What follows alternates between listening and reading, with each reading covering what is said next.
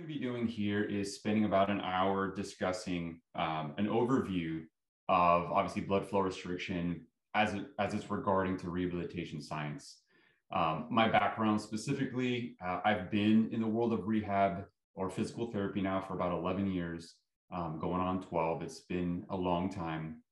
My background originally started as an exercise physiologist, coming out of my undergraduate and getting to conduct some really interesting research at the time, focusing a lot on the aging community, focusing on things like sarcopenia and just overall muscle wasting based diseases. And that led me really to garner a lot of interest into the field of physical therapy on the side more of the biology, and the physiology. Like what is happening when we face an injury? What is happening as we all get older? These are things that obviously are very close to my own personal life and the lives of my family. So I felt it, a higher calling to really, dig deep into this field to understand it better. And that led for me to completing a doctorate in physical therapy in 2014. At that time, I was an assistant human performance lab director over at Florida International University, and led many different studies on campus that focus all the way from pediatrics in understanding cases of cerebral palsy to more specific biomechanical studies on drop landing, a couple studies with some shoe manufacturers, various different studies looking at ergonomics for lifting, training nursing staff, and in general, a mix of different studies using different overall tools. From there, I moved to Tennessee, where I reside today and practice. And here I've been a physical therapist in various different settings. I've worked in all settings in PT except home health. So I've done inpatient, I've done acute care, I've done assisted living, I've done long-term care, obviously outpatient physical therapy, where I've predominantly held the majority of my practice time, and have held my own business as a private practice owner for a period of time as well. I currently also assist in some research studies that are done at a local university here, Belmont University, where we do BFR, so blood flow restriction based studies. We've done 2 of them thus far. Hopes are we will be restarting once, obviously certain COVID restrictions continue to change. And as we go forward with vaccinations, hopefully that will come more online. But I've also taught within undergraduate universities here within the sports medicine background. Currently, I'm a PhD candidate in health and human performance, and I've sought to do that as a means of just extending the bridge of knowledge to myself, not just in the realm of blood flow restriction, because although it is a very valuable tool, it is a tool. So understanding how to apply it, which is what we're going to be doing today, is going to be an important aspect if you are anywhere within the field of rehabilitation. So whether you are a physician that's referring patients for blood flow restriction, or obviously a clinician applying it to a patient, this knowledge is very vital and important for you to understand. And today we're just going to be scratching the surface of that. But my main focus with my PhD is to peer further into the understanding of pain science. Why is it that we as humans have the ability to modulate pain based on our experiences that we've gone through? And how can the role of exercise, improve and restore our nervous system to a place where we obviously can have a better, higher quality of life? So the objectives for this morning are going to be obviously to give a brief history of blood flow restriction training. We're going to focus on the mechanisms involved with blood flow restriction training as best as we can understand them now. There's still many areas that we need to explore further, but we will go into some detail today. Afterwards, we're going to discuss some patient populations and some recommendations within the literature from other experts that are looking at ways that we can implement blood flow restriction as a kind of step strategy, moving from post-operative or post-injury all the way to discharge. We'll then be covering some contraindications and precautions. Obviously, the field of tourniquet research is not new, and it does predate the field of application of a tourniquet with exercise that we obviously call blood flow restriction training. but we'll still go into some of those details because they're important as you proceed forward with wanting further education and thinking of the patient populations that you're already working with. And then lastly, we're going to go into just some of the, like how can blood flow restriction be seen in the clinical setting more specifically. So the history of blood flow restriction as a means of exercise really kind of starts off in the field of just looking at hypoxia. Some early research done in the 90s was more specifically wanting to understand, is this high altitude exercise, is this beneficial to people? We see athletes that train in high altitude sometimes gain some benefits, but we wanted to understand it further. So some researchers at the time had established that training in a hypoxic environment may have improvements in aerobic performance, and it may be based on changes with basically red blood cell formation and health of the red blood cells, which can improve maximum oxygen intake, or VO2. But this was met with some controversy at the time, where other studies went ahead and looked at to say, hey, well, this chronic exposure to hypoxia may actually have some reductions in benefit to overall people by view of seeing them having reduced muscle size measured by cross-sectional area with MRI.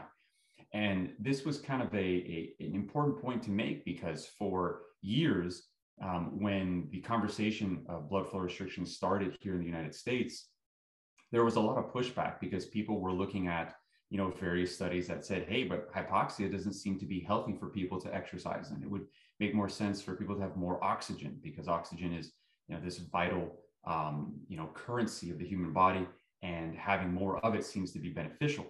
Obviously, there was even studies at that time looking at post-surgical based candidates or patients who, upon deflation of the tourniquet for surgery, did experience increased reactions to things like reactive oxygen species, or essentially having further increased inflammation. So there was a lot of controversy kind of heading into the world of blood flow restriction training that rightfully so needed more research to help and explore really, the safety and obviously the benefits, to doing it. So this takes us now into more of the specific history of blood flow restriction itself.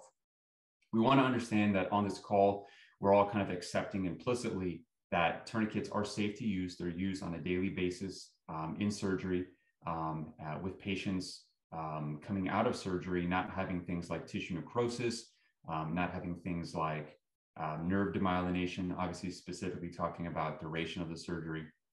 But we want to understand that tourniquets are quite safe.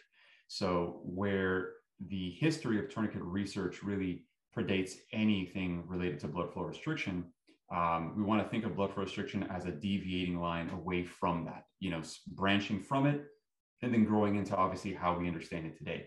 So the real history of it starts with Dr. Sato in the 1960s, who, following some just independent experiences with tissue hypoxia, and then further experiencing things like cell swelling or just the overall pump, began to further want to explore this notion. He was a child of two physicians and had a lot of access to good medical information. And this helped him to, really kind of be a guinea pig, so to speak, for all of us, starting off with inner tubes, and then from there, progressing into the invention of the Katsu band system, and then having really kind of a landmark research paper that he did with cardiologists in Japan to demonstrate that the use of these tourniquet-like devices in his own personal experience was something that could be more broad and could be more generalized. And what they started to realize was that very little weight was required to actually see any sort of significant change. And this is important in the conversation of rehabilitation, because obviously many patients cannot be undergoing higher intensity exercises just due to risk and or contraindications post-injury or post-surgery, of which Dr. Sato himself actually did have a lower limb fracture, which at the time he, against his doctor's wishes, self-treated himself with a tourniquet system of his own invention. And on his own radiographs demonstrated increased bone remodeling, so decreased healing time was needed. And again, that garnered a lot of attention at the time. So what the early studies showed us was that intensities as low as 30 and 50% of a one repetition max, which is quite low and does not generally represent any sort of real stimulus for changes in muscle strength. It can with muscle size, but there's some caveats to it. And those are basically that the exercises are taken to near failure. And we'll talk about that in a little bit. But these overall intensity ranges do not generally increase any sort of muscle strength. But what they saw in these groups was that there was increased electrophysiological activity in the muscle by about 40%, which demonstrated to them that there was an improvement in motor unit recruitment that was potentially happening. They did see significant increases in cross-sectional area, which meant that the muscles were undergoing some sort of hypertrophy. And at the time, there had not been yet a full understanding of all of the mechanosensitive aspects of muscle. So this just really started to kind of garner more attention to individuals in the field of muscle physiology and exercise physiology, just based on the fact that these low intensity time frames or intensity ranges were able to demonstrate change. This takes us now to around 2010, 2011, leading to a publication in 2012 by Jeremy Loenneke from Ole Miss University here in the United States, where he began questioning really the findings of what was happening. And what he started to understand was that individuals that were undergoing blood flow restriction, with the weights being so low, it did not fit any of the previous understanding of how intensity and mechanical tension placed on muscle could induce any sort of change. So he proposed potential hypothesis that maybe there were some metabolic aspects happening, or maybe there was a subset of some mechanical aspect occurring, but much deeper, all the way down into the actual myocyte itself, into the muscle cell itself, through the accumulation of water or plasma into the cell, which is known as cell swelling. The thoughts were that potentially maybe this might be stimulating skeletal muscle hypertrophy via targeting at the time what is understood as mammalian target of rapamycin, which is a protein sensing pathway that can look at either an abundance of nutrition or an abundance of overall mechanical stimulation, because it is a mechanical sensitive tissue. But there were still unknown mechanisms at the time of this publication, and that really garnered a continued flow of research to be done. Fast forward till around 2018, 2019, we've now had many years of follow-up case studies that were being done in actual clinical cases. So these were individuals that were originally in what we would call limb salvage. And these were individuals that were within our military that had been referred to what's known as the Center for the Intrepid, which at the time, the main director, Johnny Owens, if anybody here on the call is from the United States, you've heard of him a lot, especially if you are a physical therapist here in the United States, because he's really, I would say, probably the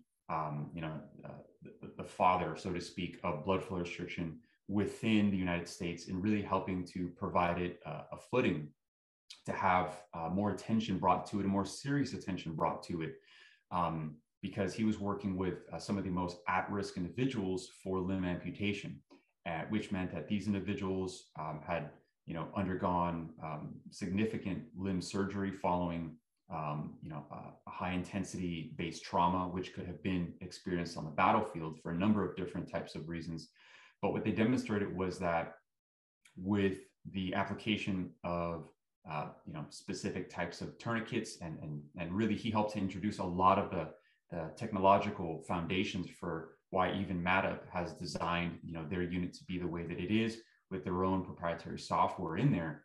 But this starts our understanding of why there does need to be guidelines as we approach this going forward, because the results that were observed in these groups was that they were able to have reduced atrophy.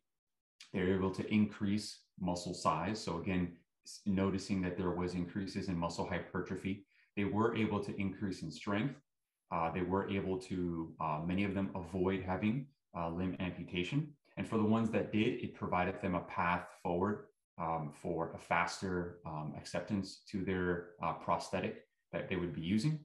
And as well, it opened up many doors for the thousands, tens of thousands, really, of just orthopedic-based injuries that are experienced from active duty military members that garnered a lot of attention within the area of professional sports, because many of the surgeons that were in the nearby regions of Texas saw that, if he's getting, these benefits with these individuals, what can we maybe get with, these ACL patients? What can we maybe get with these Achilles tears, these high hamstring strains? And really from there, with a lot of understanding of the physiology, the main body of physicians really introduced it into their professional practices. And as of 2018, it became now part of the American Physical Therapy Association's scope of practice. So now all licensed physical therapists here in the United States can be trained in blood flow restriction and gain certification and licensure to be able to practice it safely within their settings, obviously bearing in mind using correct tools and so forth. So in this paper that was published in 2019, it provides an excellent overview of the guidelines specific to what cuff pressures are the safest ones that they've seen to use. And really what we've established at that point is they are individual pressures. And that's why we need to have devices that can not only just measure overall pressures in the limb, but to garner additional safety, can monitor those pressures and maintain them. But guidelines as well as to cuff width, cuff material, and then furthermore from there, what are the appropriate loads? Are there loads that are too low to not see any beneficial change in maybe strength, but might lower loads in some particular cases prove to be beneficial for individuals that really cannot undergo any sort of exercise at all, to at least reduce the amount of muscle atrophy that they're experiencing. From there, obviously, the volume of exercise, the rest periods that are used, the duration of the application of being underneath the tourniquet, and obviously the frequency, how often can we be applying it, were really built out in these guidelines. And we'll be covering more from this paper as we go through the actual presentation. So from there, we can now go into the mechanisms that are understood. Because at this point, being part of our scope of practice, we've established that it is safe to apply in clinical case populations. And obviously, there's a large amount of data taken from healthy subjects that really, kind of carved out that path moving forward. So let's kind of give a brief overview of, a definition of what is blood flow restriction, taken from the stance of obviously a medical provider who understands some of this language. So the application of a pneumatic cuff placed on either the upper extremities or lower extremities that is filled with air to a percentage of the individual's systolic blood pressure, or what is known as limb occlusion pressure, used with or without low intensity exercise, which obviously is anywhere, potentially less than 40% of a one repetition max, to intermittently restrict arterial blood flow into the limb while occluding venous blood flow away from the limb. So what's important to understand here is that the application of a tourniquet with exercise is going to be different than the application of a tourniquet for the use of surgery and or a life or limb-saving scenario. So these tourniquets, by and large, are going to solely be used for short duration periods of time, anywhere less than about 20 minutes at a time, which underneath most surgical suites are going to be really kind of, just starting to scratch the surface of what most patients will be experiencing with tourniquet use while in surgery.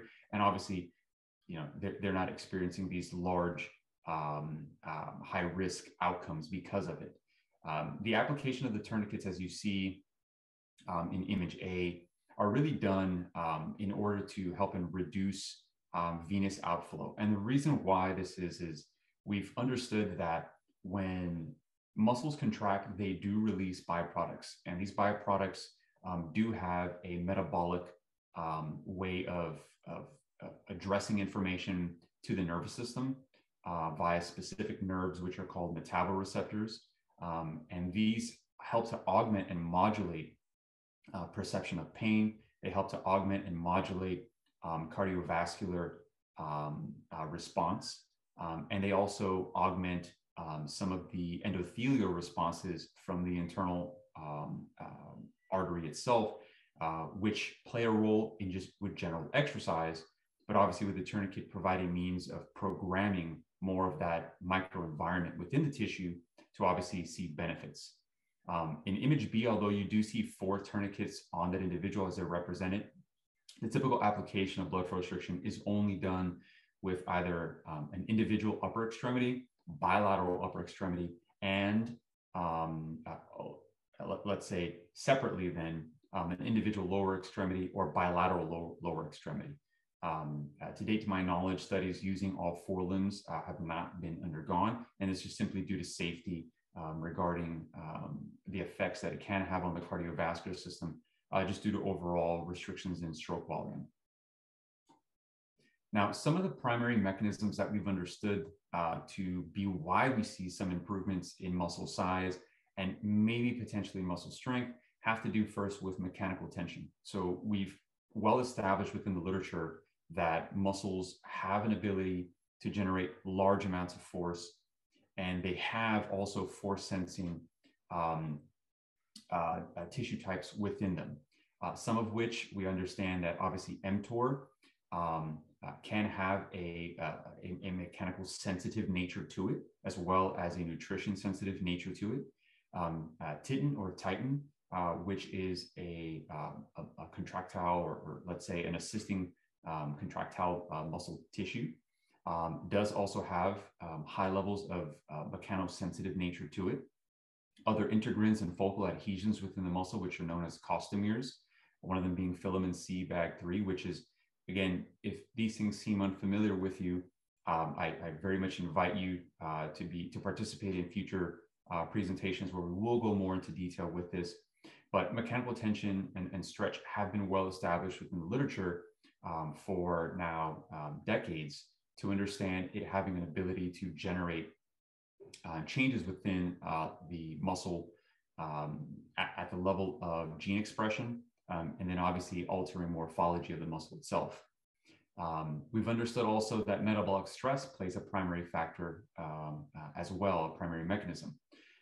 We do know that the muscle does have, again, particular metaboreceptors that are very sensitive to inorganic phosphate, and as well to the intramuscular pH changes that occur with exercise. And this can have a subsequent effect at changing and altering recruitment patterns. So obviously we know that human beings are structured in a way that muscles undergo various different levels of recruitment patterns. This has been well established within the literature to have an orderly fashion under normal circumstances, which means that when we begin to undergo human movement, muscles have a level of electrical resistance to them. So muscle fibers that have low electrical resistance are the ones that first initiate contraction, and we would call these our postural-based muscle fibers. These muscle fibers have a high affinity to oxygen. They're also largely,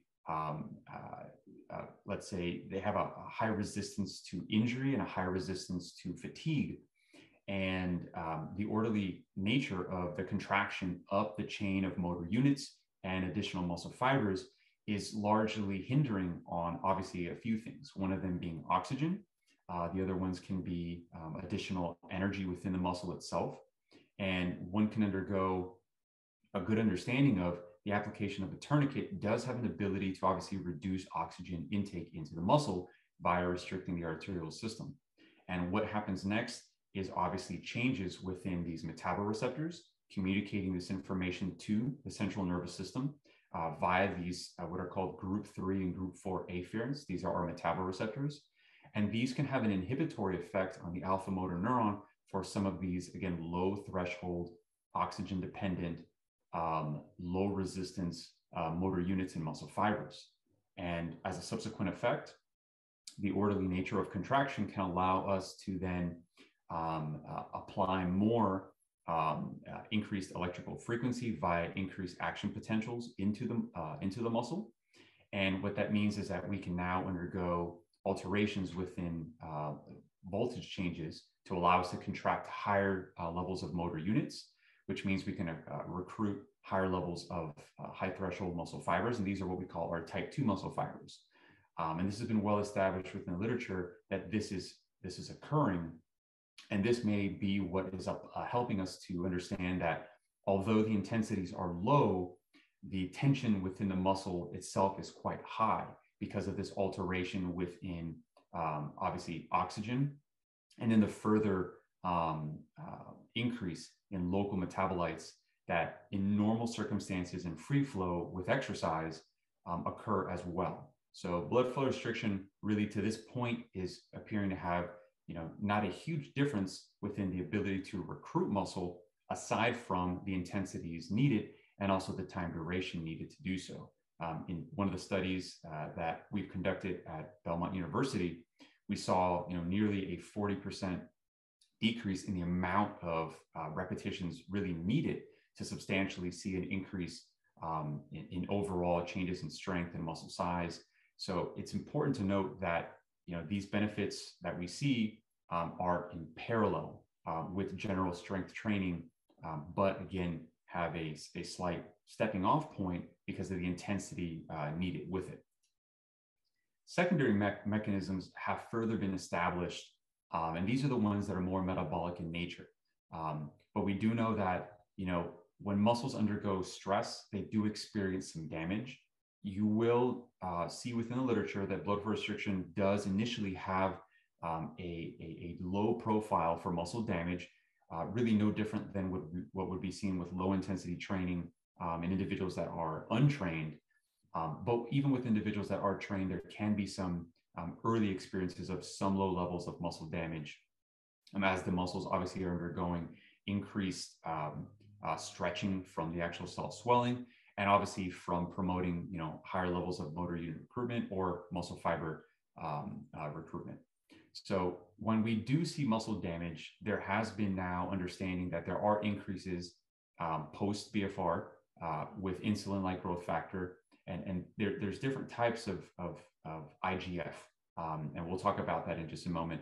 But IGF-1 specifically, we understand, does regulate protein synthesis, and it does so via a few different pathways, which have been well established in the literature to then further undergo activation again of this mTOR pathway, which does again have an ability to change and alter muscle gene expression and morphology. We do know that the systemic and localized hormone effect following exercise with things like growth hormone are noted, but they are also noted and proposed with blood flow restriction because we do see increases in things like collagen uptake, and that is only possible due to growth hormone. There are obviously increases in what we call IGF-1EA, which is a systemic form of IGF, which is otherwise known as mechanogrowth growth factor, or MGF. And these are proposed and have shown to have increases when performing, or let's say post blood flow restriction. Obviously, the pump itself is understood. Some people may say that it is a primary mechanism. Some people may say it's a secondary mechanism. But we do know, again, this hydrated mediated cell swelling does occur with blood flow restriction, and it is temporary. It's present within a short period of time following, and that may be individual across various different male versus female, but it is only intermittent and it does subside. So herein lay why some of the reasons why we don't even have current to date clinical practice codes for blood flow restriction, because we really need to establish all of the outcomes present so that we know if we are going to be billing for this as physical therapists here in the United States, what are the initial findings and what are the post findings, because a lot of clinical tools that we use for documenting pre and post interventions need to have this information present. So moving on, we do know, yes, there are increases in reactive oxygen species post BFR, and that's seen just across the board in just general tourniquet-based research. And we understand that it may potentially have a beneficial effect within muscle, just based off of previous studies that have shown potential benefit to smooth muscle and cardiac muscle as well. Obviously, we do understand that there are increases in nitric oxide that are expressed from the endothelium itself, and that nitric oxide may provide a background for stimulating satellite cell activation and proliferation, which is seen within the literature with blood flow restriction. This helps to understand why we do see some potential benefits to muscle hypertrophy that can be sustained even after periods of detraining that are done in various different studies with blood flow restriction, specifically within the elderly. Okay, heat shock proteins as well have been understood to increase, more specifically HSP72, which is known to have some benefits for muscle protein synthesis. All right, some other secondary mechanisms are more related to the catabolic and anabolic pathways known as the autocrine or paracrine systems. And the literature does propose that we are seeing some changes within these systems. And this may be why we're seeing increased satellite cell activation and proliferation and fusion post-training. But obviously further research does need to be conducted. So potential patient populations that benefit from blood flow restriction, there has been a number of different reviews that have been done, particularly in this area. This particular study done by Hughes et al. In 2017 looked at comparing blood flow restriction to low load and then comparing blood flow restriction to high load training. And what they saw was that when the approach of taking blood flow restriction into a low load scenario, which would obviously be within a clinical setting. So this was looking at patients that had knee OA, various different ligament injuries, sporadic inclusion body myositis, or in general, just overall older adults, again, susceptible to sarcopenia or age-related muscle losses. The literature resoundingly shows that it is in favor that individuals do undergo the use of blood flow restriction to improve and augment overall physical function, strength, and muscle size. And obviously there are some benefits to cardiovascular function. But again, it's important that we understand that blood flow restriction, again, is just a tool, because when we stack it up against high intensity training, then very much so high intensity training is favored to be performed over blood flow restriction. And I think right here is where we find our channel, where we see light intensity training on one end, high intensity training on the other, and BFR in the middle, and it really being a bridge towards high intensity training if possible, but also being a bridge away from it when necessary, following an injury or following post-surgery. Now, some proposed aspects that should be taken into more of a notion of how should we approach this with these patient populations? It's important that we understand that in many cases, some patients are going to have to experience bed rest. And this is obviously notable, even with patients that are undergoing total knee and total hip replacements. They can't be up all day. They need to only be up for a certain amount of time. And that's just due to overall swelling and potential risk for obviously having to undergo, a revision or so forth if that individual is having overall too much inflammation in the limb. But bed rest may also be recommended post-fracture and various other cases, such as even cardiovascular open heart surgery. So that bed rest period of time we know is a window of time that more often than not, patients are going to be experiencing muscle atrophy. They're going to be experiencing loss of overall strength. And then there are also effects of the cardiovascular system. And then you can further down that biopsychosocial model into the psychology of the patient and obviously their ability to, again, go to work, attend to their family. So some of the proposed ways that we should approach, these patient populations is in a step pattern. Lonneke in 2012 had proposed some potential benefits that he saw from some studies at the time that showed men that were cast immobilized or men and women that were post ACL, the application of blood flow restriction during these rest periods using a cell swelling protocol of which MADAP has programmed into their system does have an ability to help and activate mTOR, does have an ability then to potentially do so via norepinephrine routes just due to the overall stress response. And this was shown to have a potential benefit at, again, augmenting the amount of muscle loss and the amount of muscle strength seen in these patients, with some significance being shown in some studies, but not all studies. Progression from the mat or from a resting state into now a more active state was now a more or less like a phase 2 proposition here where, hey, we're seeing some studies in mixed men and women in various ages from young all the way to much older, showing that the combination of blood flow restriction with things like slow walking, with things like riding a bicycle, can provide benefits in a very short order amount of time and obviously even a short overall frequency. Some of these studies showing even just twice a week exposure having benefits to increase in maximal oxygen uptake, so measured VO2, changes in overall, obviously muscle size and strength, but as well some improvements to carotid arterial compliance, which is seen in some studies and not all. But this is important because we want to understand that in general, slow walking does not have an ability to have any sort of accumulation of metabolites. So although the intensities are quite low when we're walking, some of the potential benefits of these metabolites existing within the limb being detected by the central nervous system and then having a downstream effect on the cardiovascular system provides some of the understanding as to why these patients are seeing, or these subjects are seeing benefit with the application of it. And obviously it does make sense to have this in rehabilitation as we all use cardiovascular-based devices, many of which for pain, but as well, if we can have some additional benefits, all the more, especially in these low intensity scenarios. Progression from cardiovascular into some strength training is obviously a very logical path to take with patients. And there's been many studies that have been done at this time, and more so than even what are presented on just this one page. Again, looking at low intensities with short durations of time, anywhere from 6 weeks to some of them now as long as 12 weeks.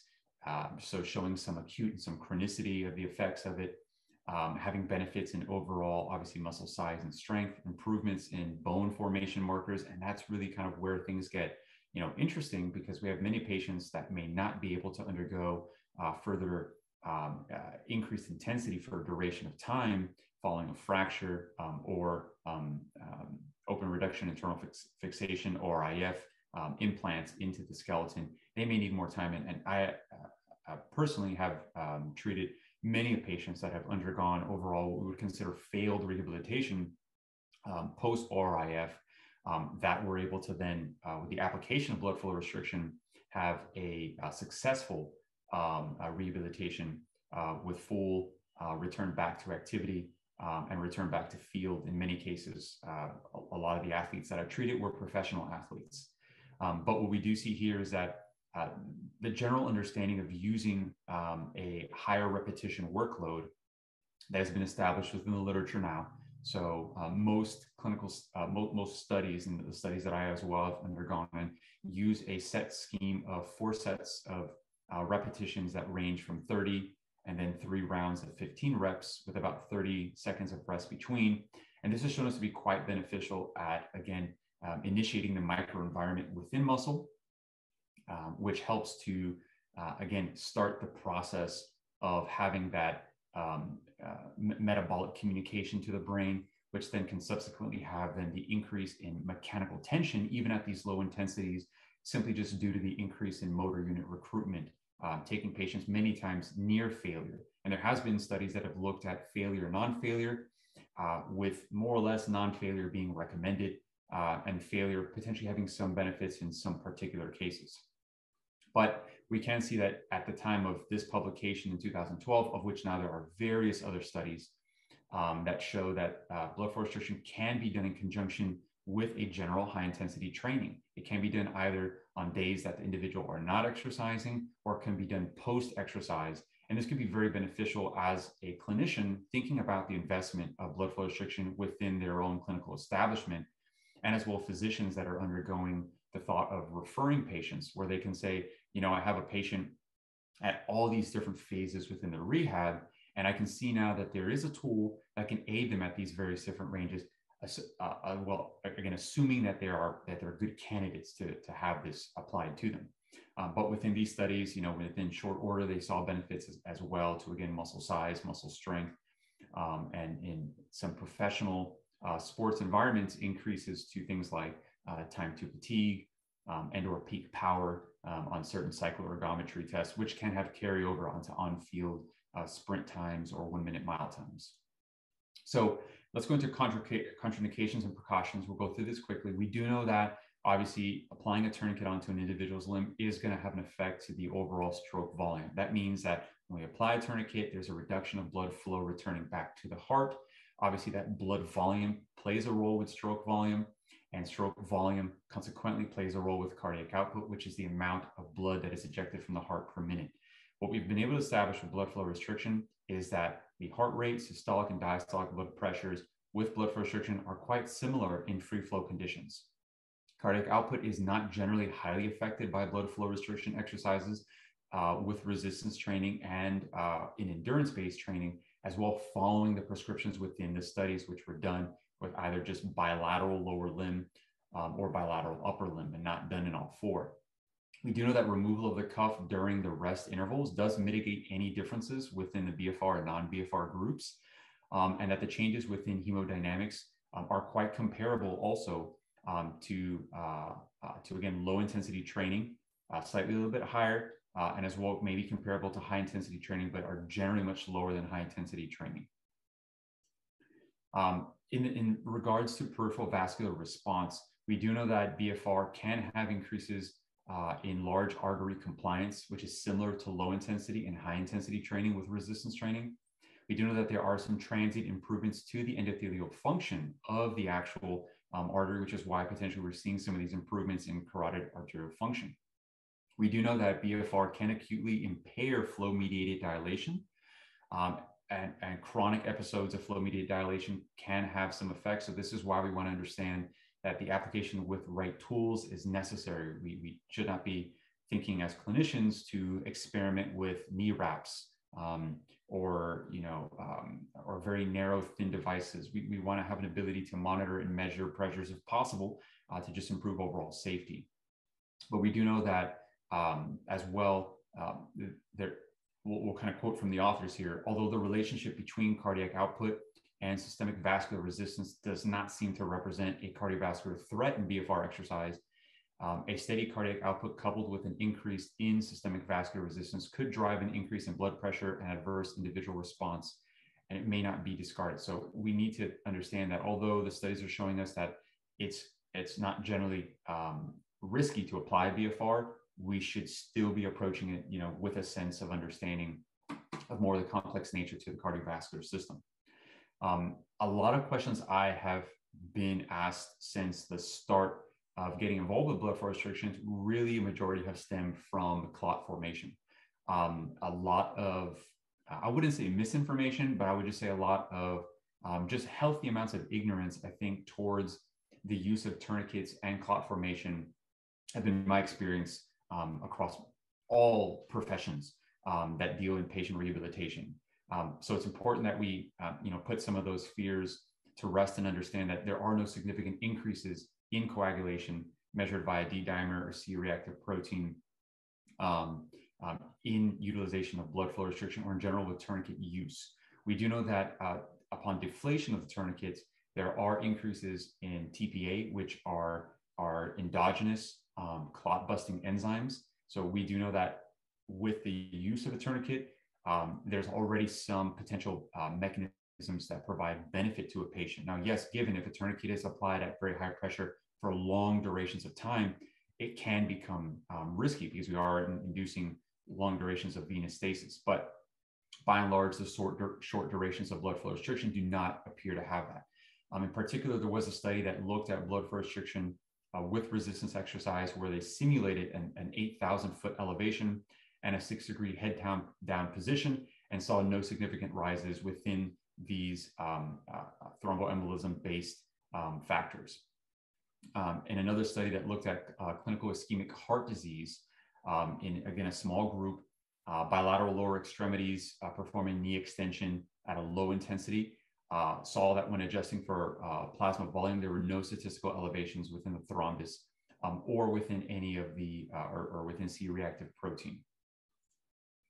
Now, obviously, we again know that there are some benefits upon deflation of the tourniquet just based out of the tourniquet research, but it shows us that 4 weeks of blood flow restriction with 30% one repetition max saw no changes as well, again, in these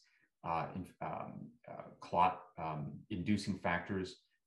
2 days a week for 12 weeks of blood flow restriction at light intensity training as well saw no changes, and this was within older subjects between 61 and 84 years of age. 12 weeks of bilateral elbow extension, again, saw no changes within those. And then chronic blood flow restriction post-knee surgery, where they looked at 12 sessions within a duration of 6 weeks. So 2 sessions per week, saw no significant increases in thrombus formation as well. Now, again, we do know that there are increases in ROS upon deflation of a tourniquet.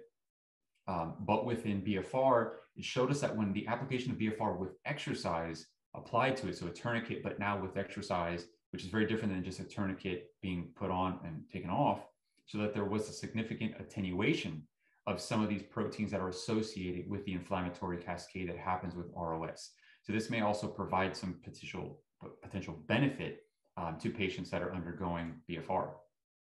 Now, like we spoke before, muscle damage can be something that is witnessed with blood flow restriction, but they're generally at very low levels and they don't meet significance. So when looking at bilateral knee extension, there are some increases in some, again, inflammatory markers, things like interleukin-6, CK, or specific inflammatory markers that are measured in muscle. And again, we saw there was no significant increases in these, especially even when done at a twice-a-day model for 6 days a week, which is a rather high-frequency model. Continuous walking with blood flow restriction showed to have as well no increases in these muscle inflammatory or muscle damage-based markers.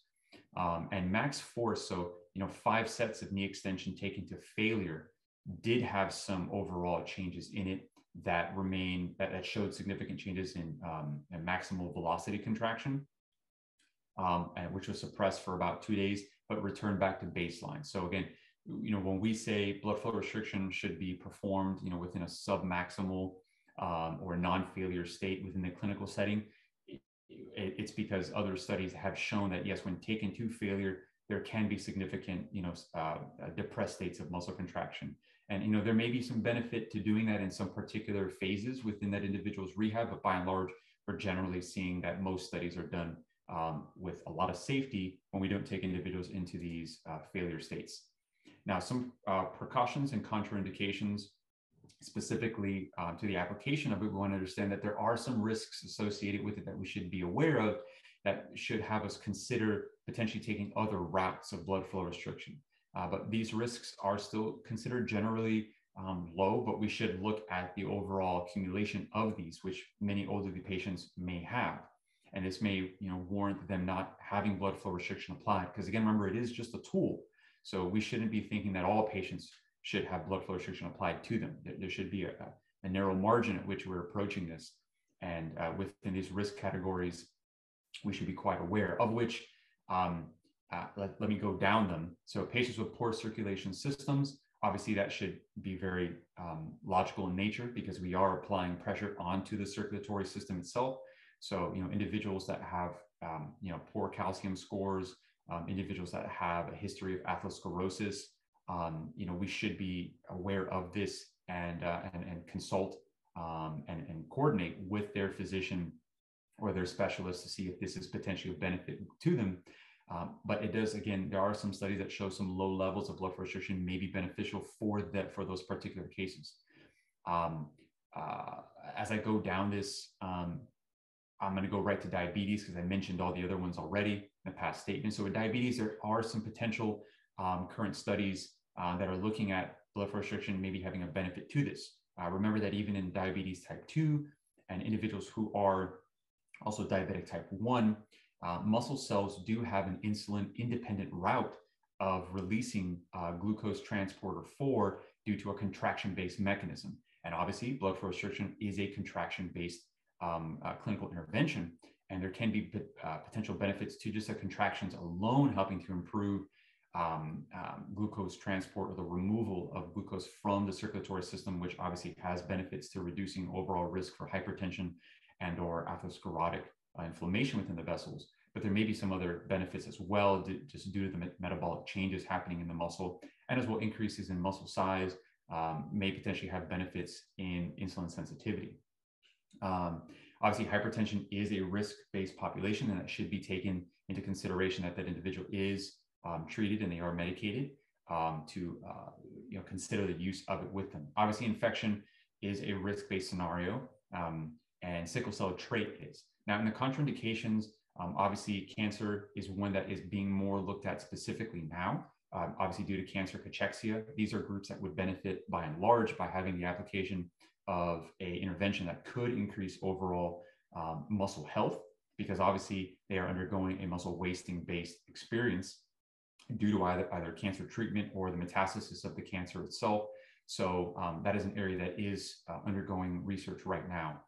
Obviously, extremities with dialysis support or open wounds, those should logically make sense as a clinician, that you are not going to be applying a tourniquet onto those areas, as you can undergo further damage and injury to that individual. All right, moving on, we want to think in the clinical setting, blood flow restriction should really be applied with obviously here in the United States, a FDA Class 1 medical device. This means that the device is able to full or partial occlusion of blood flow, and it is done in the medical setting, and it should be applied by a medical device itself.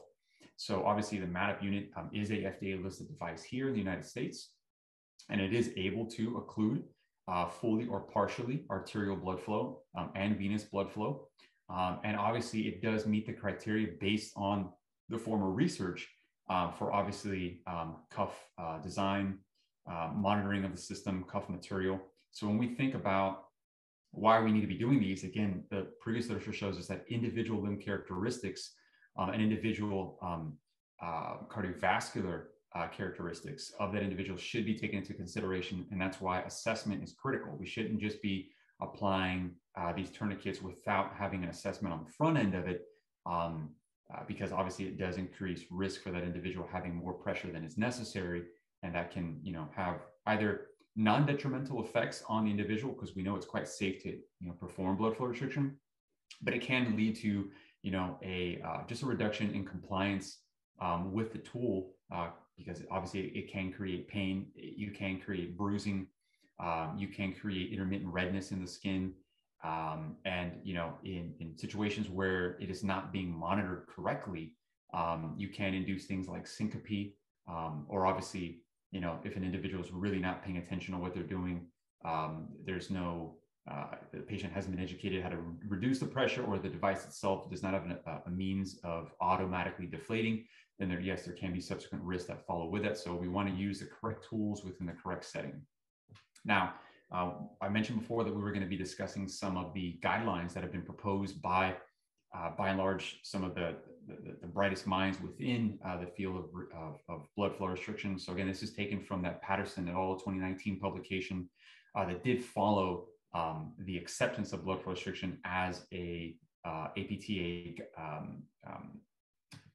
physical therapy tool. So we want to understand here that the guidelines for individuals that are unable to undergo exercise, where we're using the unit in a more of a passive scenario. And yes, it can be applied with neuromuscular reeducation to gain some additional benefits, can have a frequency of about 1 to 2 times per day. They can have a restriction time of about 5 minutes. There's typically anywhere from 3 to 5 sets that are performed. Obviously, the guidelines do provide information about cuff widths, pressures. Obviously, it should be based on the arterial occlusion pressure. That's what AOP means, which means it should be about 70 to 100% of that individual's pressure.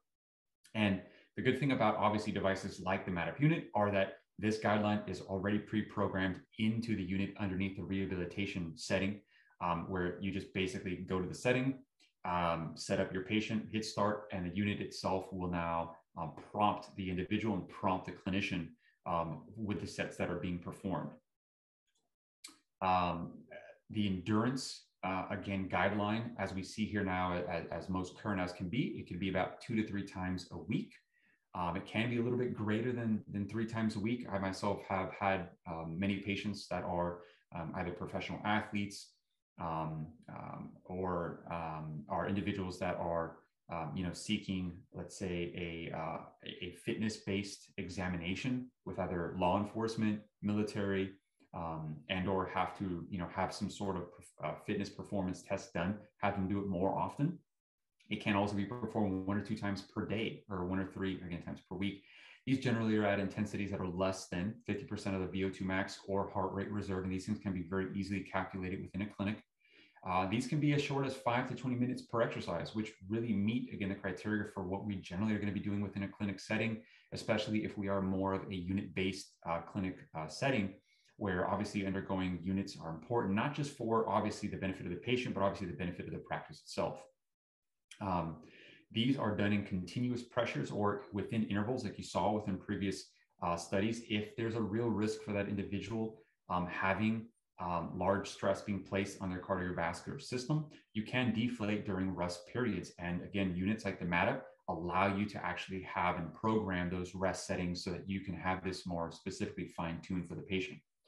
And lastly, obviously, we do know that the strength settings when undergoing this or hypertrophy-based settings are about 2 to 3 times a week or 1 to 2 times per day, because there's low levels of muscle damage that are done, which the authors of various different research studies have shown us can allow us to have higher levels of frequency if that is obviously the proposed use of it. And we've seen this in healthies. I've done this with many bodybuilders, professional and amateurs, that have undergone, considerable change in short periods of time. Again, with loads as low as 20 to 40% of a 1RM. Restriction times are about 5 to 10 minutes. And again, this can be done either in a continuous or an intermittent setting. And again, units like the MATTUP unit allow you to program that in there. And as well, the guidelines provide you, this can be done, in a 30, 15, 15, 15 block setting, or they can be done with sets taken to failure. I've experimented with both of those with real human subjects and as well within just overall patient populations, and can say each of those have benefits depending upon how you want to carve out that plan of care or that overall training block for that individual. Rest periods are generally 30 to 60 seconds. And there is some tempo involved in here. A 1 to 2 second concentric eccentric tempo are important. And again, the cool thing is that a unit like MATTUP does allow you to program in the concentric eccentric periods with using things like biofeedback beeps, so that that individual can be watching the monitor and seeing the actual concentric eccentric bouts that you should be performing in, or simply can just be using the overall auditory cue to undergo either of those specific portions of the lift. So I think I've ended right on time, guys. It is 11 a.m. Thank you for obviously participating within the overall presentation. I am going to allow now, guys told me we're going to put about 10 minutes on the clock for some questions to be asked. So if you'd obviously in an orderly fashion, can either unmute yourself to ask some questions or kind of take them like that. So start my 10 minutes on the clock. If anybody's got any questions, go ahead, Guy. I'll let you manage this end of it. I'll just be on the back end. So for me, the best would be to ask the question in the chat, and then we're just going to read the question and then be able to answer. Probably better. Okay, so I'm going to the chat. He seems nervous. Is this an infomercial for MATTUP? I don't know about nervous. I think pressed for time.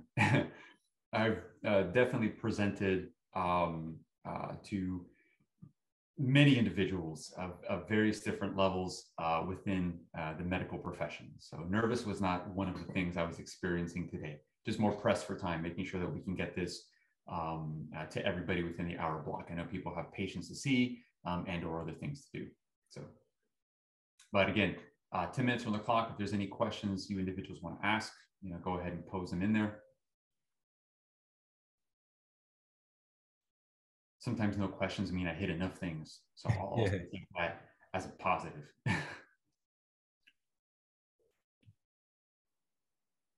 Of which, if anybody's still seeing my screen share, once we think about making this public, there is an entire reference list that is present.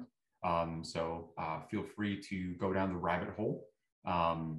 With these studies, there's a large amount of available information that just continues to be published every day because blood pressure restriction is quite a hot topic. Okay, so I do see a question here. Will this presentation be available? Like we said before, we're going to see about what we can do with that to make that happen. It is a great presentation because it is only about an hour long now to be able to apply to a physician who maybe refers patients to you, or to a practice manager or clinical director who's maybe considering further undergoing education for blood flow restriction or certification, or obviously just picking up a unit if they've already been certified.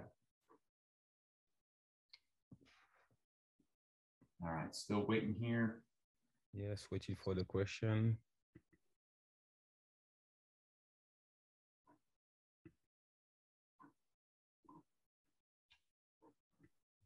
Okay, can you explain if the risk, so I see one here from Ken Moore, can you explain if the risk / contraindications have weights and what number of accumulation of them would be totally rule out the use of EFR? So Ken, there have been some proposed weighted metrics towards it. They weren't validated and nobody really ever followed up with them.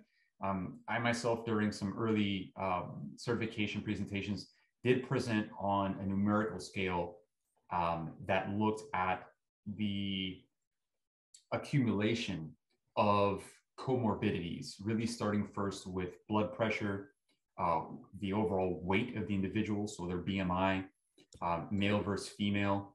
So what we basically saw was that, you know, men over women with higher blood pressure, with comorbidities, such as also diabetes, peripheral arterial disease, are at quite high risk to perform blood flow restriction. The older you get, the higher the risk criteria does go. Women, it seems to be similar with age, BMI, and blood pressure, but there were some proposed cutoff points with things like pregnancy, because obviously, you know, women who are pregnant should still undergo physical activity, and because they will have a necessary need to reduce their weight during their kind of like mid to late second trimester, definitely within their third trimester, with even augmenting body positions.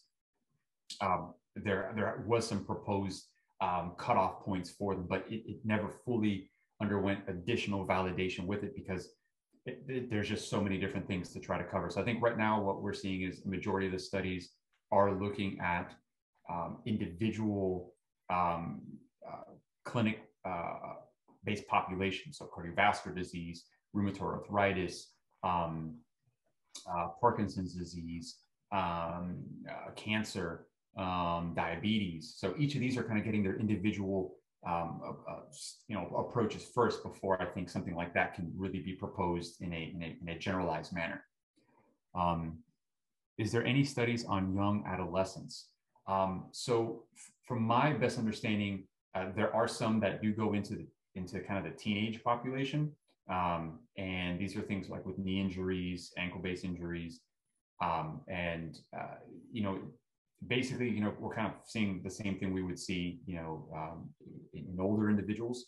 We want to consider that a young person's body, their hemodynamics are obviously much healthier, considering they are healthy. So I think if we were to think about, hey, applying a tourniquet onto one of them, you kind of really got to think about, like, what does a tourniquet got to look like? Because tourniquets applied in adolescent populations are very different than adult tourniquets. The widths, the lengths are different. So it has to match the patient. You can't just take an adult cuff and put it on a kid and you know, call it a day. The likelihood is there is risks associated with that. So there does need to be some individual characteristics to the application of the device itself within the adolescent population. Okay, so I see no more open questions. We're down to 4 minutes, guys. Participants, nice. There's still 24 of you in here. So if you've got some questions, you know, feel free to just ask them. Now's the time.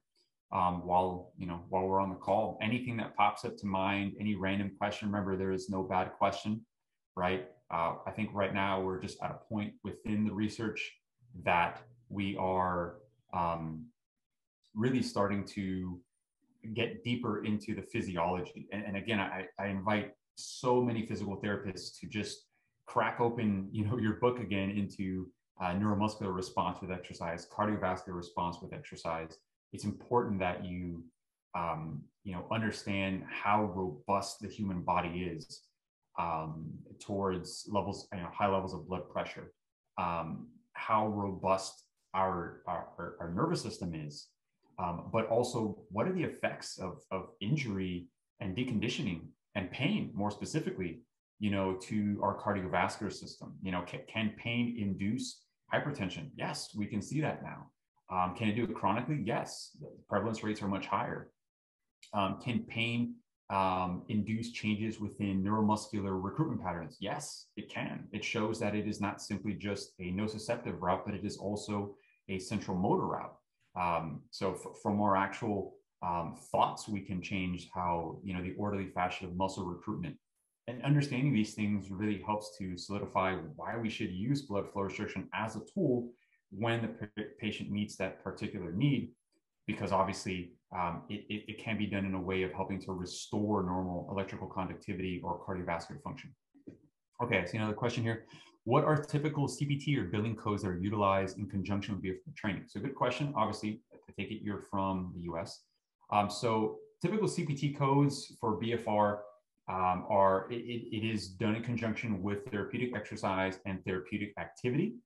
I myself, even when doing it with things like neuromuscular reeducation, which could be something like, unattended stim, I'll still bill that under like a TA, TE, or even neuromuscular reeducation more specifically would be one that I would apply with. Some billing software allows you to do it. I know currently I'm using Therapy Source at the clinic where I'm at now. And there's a whole entire drop-down box for blood flow restriction training that allows you to put in, what was your occlusion pressure? How long did you do it? Was this continuous, intermittent? What did you apply it with? And then what do you want to bill it? And the billing options are TETA or neuromuscular re-ed. And obviously that way you're billing a standard unit for it. So say, for example, if I have a patient who's post-op and they come in and I'm going to be applying, a passive route with it, or I want them doing, quad sets with it. I've got my Matic device. I program, my rehabilitation setting. It does everything else for me. On the billing side, I put that underneath, I might do neuromuscular reeducation, isometric quadricep contractions with BFR. If I've got them doing cardiovascular on a bike, on a treadmill, similarly, I'm going to bill that for, TE or TA, depending upon if it's, TETA is kind of like up to the clinician. Some people think it's before activity, after activity, preparation for activity. I think it really depends on kind of what your billing style is. And obviously, your ability to defend it, litigiously if you have to. And then obviously, for general strength and conditioning based exercises, open chain, closed chain, isotonic, bilateral, those are the same thing. I'll be billing them underneath those same particular coding references. As it goes outside of the US, I've heard many people, apply billing for it in the same way. So there's really no change with that. Maybe there will be a CPT code down the road. I would assume that what that would do for the profession is that it would increase the amount of BFR education within most BFR institutions that are obviously accredited.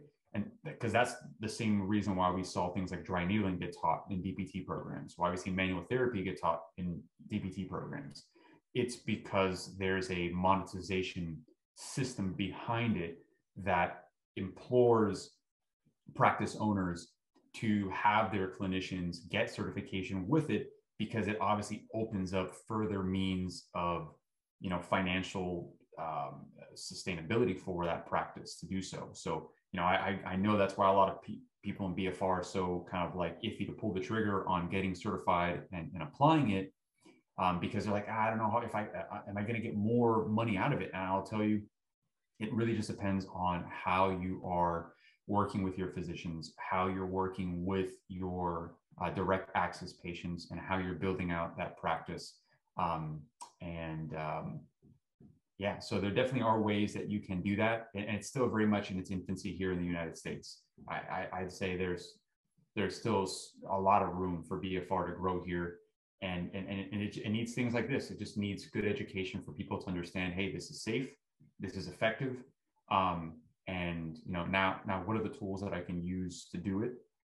Do I want tools that are going to be more standardized? Do I want tools that are going to be able to monitor systems? I can tell you right now, the safety side, there's not huge differences between those, but again, it does boil down to how it is you want to undergo your treatment plan with that patient, and what kind of setting are you trying to provide, for that patient and for the physicians that are referring there. That was a long-winded response. Okay, guys. Well, we're now 12 minutes past the hour. I still see that there's 21 participants. I guess you're eager to hear something from me, so I'll give you 2 minutes to ask the last question, and then I do have to get going.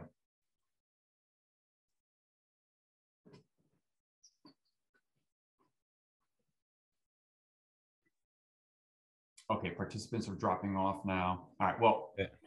yeah. Well, hey, Guy, thank you so much. Thank you very much, Mario, and then we appreciate.